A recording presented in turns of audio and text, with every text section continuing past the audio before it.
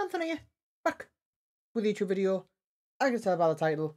I'm going to say this should not be happening. So basically, 2 games coming out this month.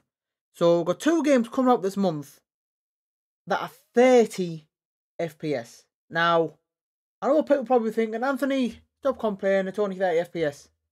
I'm sorry, no.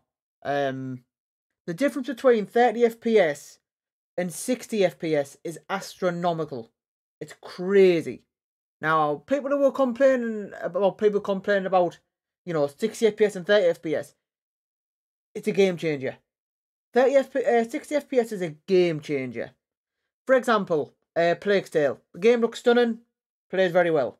However, if that game was 60 FPS, a Plague Tale Requiem, it would look so much better. The combat would be better, the movement would be better, the graphics would probably be better, everything would be better. Just because it's 30 FPS, it's not as good as it looking 60 FPS, if you know what I mean. It's just frustrating. Now, Gotham Knights is coming out 2 days, I believe. Friday. I'm looking forward to it, but at the same time, I'm thinking about the combat. Just imagine the combat in 30 FPS. It'll be a bit rough. It'll be rough. So it is frustrating. I just don't.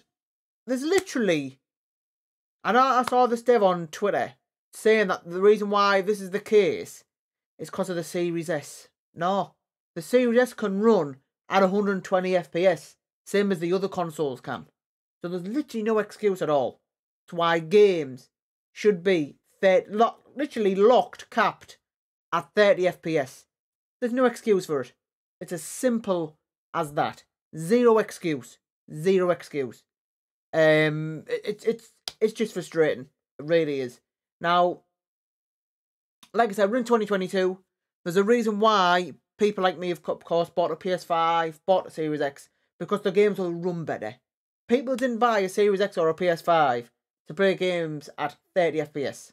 They simply didn't. Every game that should be coming out now should be have like a 60 FPS performance mode. It's as simple as that. There's no excuses, simple as that. So I hope no more games the games that come out this year are not 30 FPS. Like I said, a Plague Tale Requiem, even though 30 FPS played well, it looks amazing, of course. But like I said, with that 60 FPS, it makes a difference. It makes a difference. Now, the reviews for Gotham Knight, they're not out yet, which is a bit of a concern. Obviously we'll find out what the performance is on that without the 60 FPS. But this is what I think is good about Gotham Knights. I think the story will be good, but the combat and when you're flying across the world, when you're driving about, it'll look rough. This literally, it should be 60 FPS. Should be 60 FPS, but it is what it is. So yeah, leave a comment below, guys.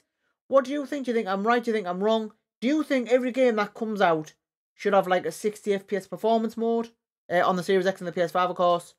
It's like a step backwards. Do you know, like when games should be taking a step forward into that next generation? I felt as if these 2 games have taken a step back.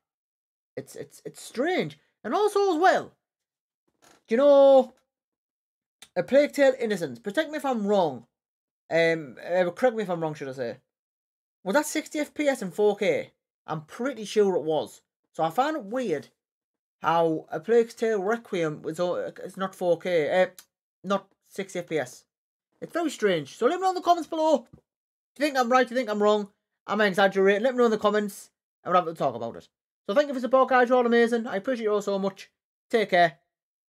See you in the next video.